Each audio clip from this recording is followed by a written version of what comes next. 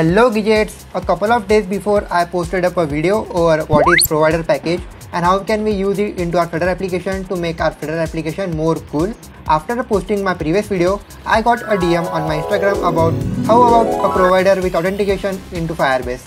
If you want something new about all of your doubts, you can surely DM me on my Instagram which is shown up, and I will be making a similar video just like this. So in this video we are going to implement an authentication between email and password with Flutter and our Firebase. Now before jumping over the implementation, I would like you to make a new account on Firebase if you haven't got any account on Firebase. So once you have made your free account on Firebase, we can move under our perfect.yaml file and get the proper dependency. The dependency shall be including for provider, which is our state management tool, and similarly for Firebase core and Firebase auth for the implementation of authentication between Flutter and Firebase. Now if you have gotten all the dependency, we are good to go. So first thing first, if I show to my screens, I have two screens which are home page and a landing page. So under my home page, it contains two text fields having two controllers of email controller and password controller, and similarly a flat icon button. So first thing first, we can move under our services folder and create a new file for the provider package. So here I can simply write authentication.dart, and under this file we need to implement a provider implementation between authentication. So first of all, I will be simply creating a new class which will be our base notifier. So here I can simply write authentication to be our class name. Now to hover over all the functionalities by the provider package to us, we need to extend our following authentication class with chain notifier. After writing the chain notifier, we will be headed up with notify the users. Now if you are new to the provider, I recommend you to watch this video, which is my previous video which contains all the basic explanation about how provider works. So under our authentication class, first of all we will simply get the instance of the Firebase auth itself. So here I can simply write a final Firebase auth to be a private variable of Firebase auth, which will be equal to Firebase auth dot instance. And once we have gotten the instance of Firebase auth, we can create a new method for registering the user with our Firebase and similarly signing the user with the current email and password into our Firebase. So here I can simply create a new future method. So under our register with email and password method, it will be simply taking two arguments which are string for email and similarly a string for password. Once we have returned the arguments, we can make it this entire method to be asynchronous. Okay, first thing first, we will simply get the user credentials. The user credentials are going to be user credential itself, and the following user credentials are simply awaiting for Firebase auth for creating a new user with email and password. So here I can simply write create user with email and password, and under this I can simply provide it an argument of email, and similarly for password the argument of password. Now once we have done that, after that we can simply get the Firebase user to be a user and simply assign the following user credentials data to the following user. Alrighty, now you can see here the Firebase user is depreciated. That's because of new update of the Firebase. So here instead of this, we can simply write here user and it will be working up and ready. Now after this, we shall be asserting whether our email's UID, which is user ID, is empty or not. So here I can simply write assert user.uid should not be equal to null. Alright, and after once everything is done, we can start implementing our provider functionality. First of all, I will be simply creating a new string for the handling the email of the user. So here I can simply write string email, and we need to create a new getter for the following email. So here I can simply write a getter in the form of string. So here I will simply write get email, and the following get email getter is simply returning our email. Alright, we can format document once, and after this assertion we can simply say email shall be equal to the user.email, that is the user's email. Now you can also do one thing, that is get other functionality of the following user, that is after pressing dot you can get the display name, email, phone number, and similarly all other things, but for now we are good with email. Alrighty, now once everything is done, we can simply notify all of our users. So here I can simply notify user and simply return the user ID. So for user ID, I will be simply checking if it is empty or not. You can also do it the following thing with email, but for a proper way, I will be simply checking the user ID. So here I can simply write user ID dot uid. If it is null, we will simply return a null thing. Else we can simply return user dot uid. And accordingly, we have created a new method for registering the user with email and password. Now the new method for signing with email and password is exactly the same. So here I can simply copy this entire future method paste it one more time and simply change its name. So under this method, we can simply register the email with the help of email and password by using sign in with email and password. Alrighty, now everything is going to be same. This is just a shortcut that you should be using in your Flutter projects.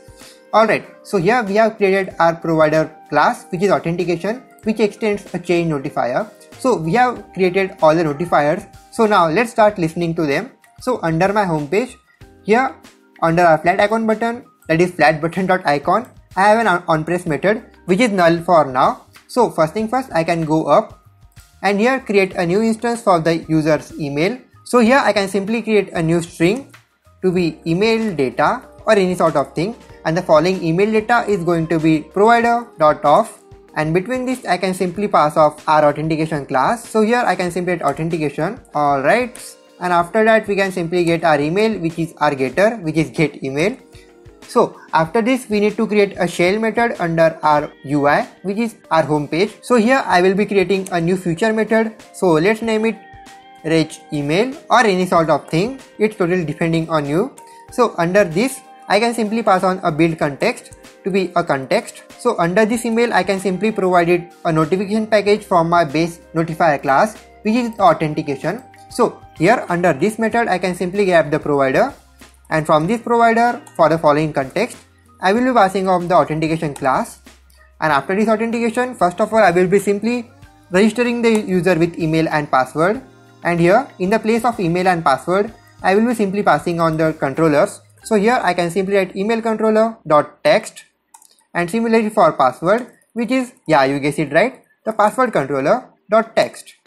Alright, give a semicolon here and format document once. So we have completed our registration email method. Now we can simply copy this one more time and paste it here. And now instead of this we can simply say sign up email or any sort of thing, and here instead of this I can simply say sign in with email and password. Now the following value of email and password are going to be the controllers itself. So format document once. Now we have completed all the methods which are necessary for registering our users. So first thing first, we will be simply registering our users, but before that we can simply move under our main.dart file. So you need to configure your main method with the following code of line, which we will be needing for initializing your Firebase app. And after that we need to change our material app under a multiple provider for a provider package. So here I can simply refactor the following widget with multiple provider. So here I can simply write multiple provider, and between it first of all we need all the providers that are under our Flutter application, but we only have one provider, which is our authentication class. So here I can simply write here change notifier provider dot value, and for the value first of all we will simply get the class name, which is nothing but authentication itself. Alright, so once we have done that we can move under our home page, and here upon this method, which is our flat icon button, we can configure the following button for registering the user with email and password. So here I can simply write register email, and the following context will be nothing but the build context of our home page. Alrighty, so we have done everything which is necessary for configuring our provider with authentication with Firebase and Flutter. So let's test it out, but before that we can move under our authentication class, and here we can simply print out our email if it is working or not. So here I can simply print out the email. Alright, and similarly after the signing in, so here I can simply write print email one more time. Alright, so now let's test it out. So here under my email I can simply provide here an email, and similarly for password. Alright, let's open our debug console and check whether it is working or not. So here after pressing the login button, you can see we are getting the value of listen to be false. That is, we need to simply add the following value of listen to false. Yes, I have explained the following result in my previous video. You should definitely check out that. But before that I will simply give a one hint that after making the sign of listening to it false, the following provider will be simply listening to is one notifier, which is the authentication itself. So here I can simply provide it to false, and similarly here to be a false itself. So here I will simply write false. Alright, format document once. Now let's test it out, and here I can simply write then method, and between this method we can simply print out the value. So here I will simply print out the value, which is nothing but the UID. So here let's test it out one more time. Alright, clear it once. Now log in one more time. Alright, now here you can see that we are getting a user ID with the following user ID and similarly our email. Now let's test it out on our Firebase console. So here under my Firebase console. Alright, so here we have our email which is Abhishek and we have created on today's date which is November 1 having the following user ID. Now if you check our following console, here we have similarly this user ID which is equal to our Firebase user ID, which is this, which is QE, okay, a long one, I can't spell it. Alright, so congratulations, we have created our email and password authentication with the help of provider state management under our Flutter application. Now the next thing goes for signing in. Now once we have created a login for the user, we can simply copy the following flat icon button, paste it here, and here I will simply write sign in. Alright, and here instead of this, I can simply say sign up with email. Now let's test it out for signing it as well. Alright, so here after pressing signing in, alright, we are already signed in. That is, the following notify user is working and we are now signed in one more time. So this was all about for today's video, which is creating our authentication with email and password for the user. Now you may observe that I have created one more landing page. Now you can simply do one thing, that is create an when complete method under our flat icon button, which is this when complete, and under this method you can navigate the user to the next screen. This should be your homework for today's video and you can simply do it using the navigator method and simply passing the value of the email, which is nothing but our email data. Now feel free to use all of its attributes that the following user class shall be going to us, which is user.displayname, email, token, name, phone number, as well as photo URL.